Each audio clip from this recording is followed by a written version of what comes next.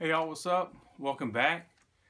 This is a long overdue video, and the reason is simply because I've been putting it off because this is probably the most difficult part of any kind of workout routine or healthy living, and that's because it's the diet part of the whole lifestyle. What makes it so difficult is because with all the research that I've done, I see a lot of contradicting things, a lot of fad type diets, a lot of diets controlled by special interest groups, even groups that stand to really earn money off of people's diets, which is terrible. And it allows for competing researchers and reports to really contradict themselves. So that on top of the diet is actually very personal with people. What a diet that works for one person's not always going to work for another. And so with this video, what I like to offer you guys is some general tips with your diet. And then after that, I'll kind of explain the more specific diet that I'm going to try to follow. So getting right into it, the biggest thing that I would recommend anyone trying to eat better is to keep in mind that you are trying to satisfy your body and not just your mind whenever you are picking out what you want to eat. And what I mean by that is don't get something simply because it tastes good and you know it tastes good. Prime example, sweets, you know, most people like cakes and brownies and all that stuff. Well, that stuff tastes fantastic, but there's really no benefit to your body whatsoever eating that all the time. So with that being said, definitely know that whenever you're eating, you're not eating just to satisfy a craving or just because you're stressed. And a lot of people are stress eaters.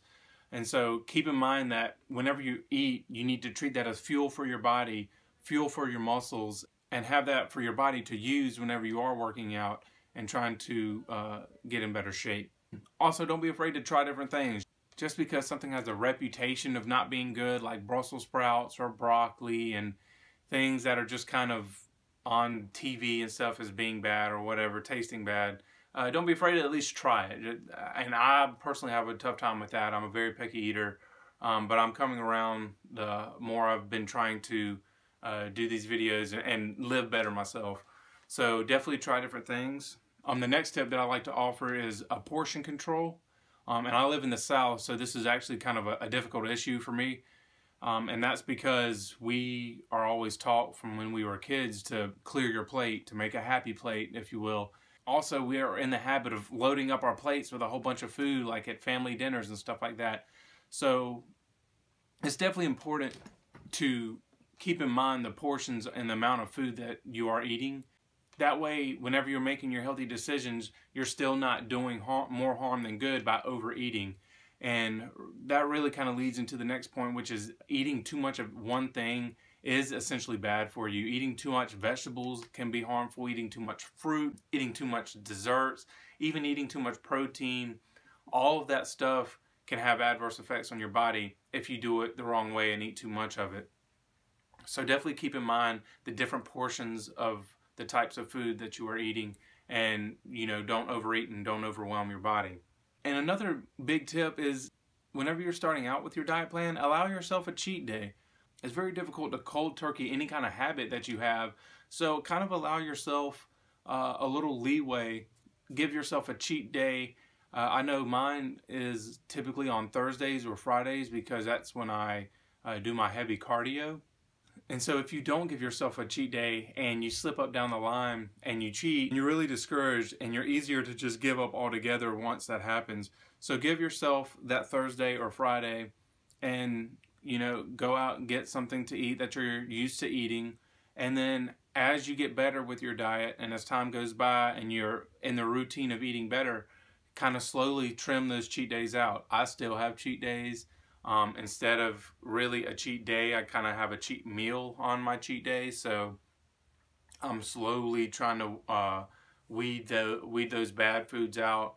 But I mean, I'm human. I like to eat fast food sometimes. I get lazy. I don't want to cook. So I give myself that time to almost to kind of reset my mind and get back onto the healthy eating train With your cheat day though, don't go overboard. Like I said, I have a cheat meal on my cheat day. You don't want to just on your Friday or Thursday or whatever day you choose, you don't want to just pig out and just eat and eat and eat, because then you're really hurting yourself a lot. You're putting yourself behind the 8 ball instead of kind of on par with it, if that makes any sense. The next tip I have is to plan your meals. Not necessarily cooking it all on a Sunday and having your meals in Tupperware ready to eat each week or each night, but just to have a plan. One of the biggest hurdles that I had this year with my diet was deciding what I'm going to eat. And so whenever it came down to it, a lot of times at dinner, I didn't really have anything prepared. And so I just said, you know, to hell with it. I'm going to get something quick and easy and something I know I like, and would stop by a Bojangles or, you know, a Taco Bell or something on the way home. Whereas whenever I started to meal plan a little bit better, I knew that I had stuff at home and I had an idea of what I was going to eat already. So that kind of takes a little bit of guesswork out of it. So definitely try to plan ahead some sort of meal for, you know, your breakfast, lunch, or dinner, or snack, or what have you.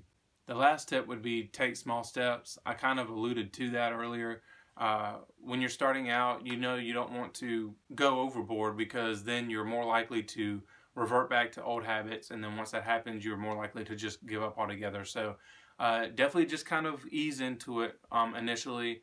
I kind of rushed into it whenever I first started, and it backfired on me, so I can definitely speak from experience on this. And I definitely just recommend to change out meals periodically when you start out, and then just change out more meals and more meals as you go along. As far as the diet that I'm going to try to follow this next year, I've done a lot of research on this, and kind of what I decided to do was to take a lot of the different books and reports and diets and advice from different people, and kind of really see what the commonalities are between all of them. And so I looked at books, some of the fad books, like Eat Right for Your Blood Type was one. There's a book called Wheat Belly. I even looked at like some of the older diets that I knew of, like the Atkins diet or the low carb diets, and just the different diet types to kind of get an idea of what these different professionals were saying. And I also consulted with my personal physician and nutritionist, and my friends that are personal trainers, to kind of get an idea of what diet I should really look towards completing, I guess. The number one biggest thing that has been completely consistent across all boards is that gluten is your enemy. And you know, I really honestly thought that was just a fad thing. I thought that, you know, gluten-free was just another one of these kind of lose weight quick schemes and all that stuff. But actually doing all the research, and especially in that book, Wheat Belly, and I want to say the author is Michael Davis. I'm not 100% sure on that. But either way, the book has fantastic information in it. It's very sciencey, a lot of science terms in it, so it's a little bit hard of a read at first, but he does kind of give you the general idea of why gluten is bad. And so I 100% recommend that. I could do a whole video on just gluten. If that was something you all were interested in hearing, I'd be glad to do that. But gluten is very hard for me specifically to cut out. Like I said, I'm from the South, and so we eat biscuits with almost everything. And so it's very hard to not, to get out of my habits of eating bread specifically. But gluten's in so much different types of food, pastas, bread, different types of sauces have gluten in it. It's very difficult to try to weed out, but there are a lot of gluten-free options out there. The second food, surprisingly to me, that is actually kind of bad for you is dairy products. And so I've been a huge milk drinker my entire life. I used to drink almost a glass a day, and you know, I would eat cheese and all this stuff. And after doing some research on that, there's a lot of different people that say that dairy is actually pretty bad for you. And that's really because of the way that we're raising our cattle now, and all the different types of chemicals and whatnot that they use to treat the milk, and the types of food that the cows are eating and stuff like that.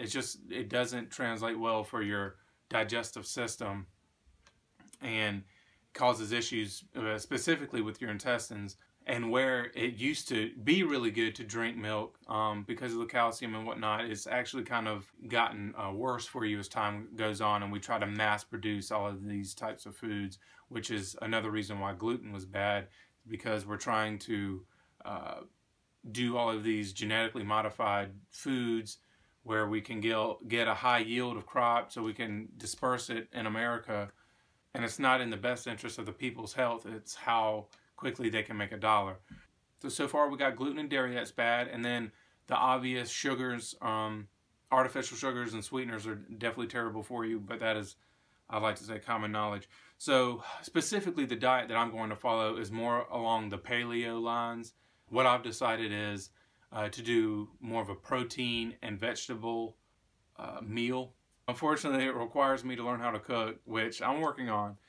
I'm getting different types of recipes from different sources and trying out different recipes, and so I'll hopefully record some of those for y'all so you can get an idea of what I specifically am eating. But generally I'm going to be eating beef, chicken, turkey, fish.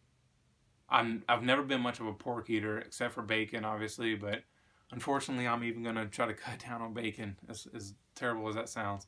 And then my vegetables, I'm going to try more green vegetables. Like I said before, Brussels sprouts and broccoli always even just look terrible to me, but I'm going to open up and try different things. And as far as my snacks go, I'll eat more fruit, which I've already started doing that. Bananas, apples, berries specifically, grapes. So that'll replace the fatty chips and cookies and crackers that I've been eating for snacks. So that's going to have a positive effect as well. And before I forget, one last thing, really listen to your body. If you are eating something that has gluten in it and it doesn't affect you, you know, maybe it's not as bad for you. So like I said, what works for me may not work for you and vice versa. So if you eat something that doesn't agree well with your body, stop eating it. That's a sign. That's your body telling you that you shouldn't be eating that your body can't handle that. So if you eat something and you get an upset stomach, if you're having to go to the bathroom more often than you should, if you have heartburn, like all of these different factors after you eat, just keep that in mind whenever you decide what you're going to be eating. Just keep in mind that your body should be able to handle, should be able to digest completely what you are eating, so it passes through your system and so that the nutrients in that food gets absorbed into your body, into your muscles and bloodstream and what have you. How well that goes should be an indicator on how beneficial that food is to your system. So yeah, that pretty much wraps this video up. Like I said, I'll be glad to do a more extensive video into the gluten-free information that I found, because it's very in-depth. So if you'd like to see that, feel free to leave a comment. If you disagree, leave a comment. If you need more information on anything that I've said, please feel free to ask. Please feel free to share this video if you found any of the information helpful. And just remember that major changes start with minor steps, and keep up the good work. That's good.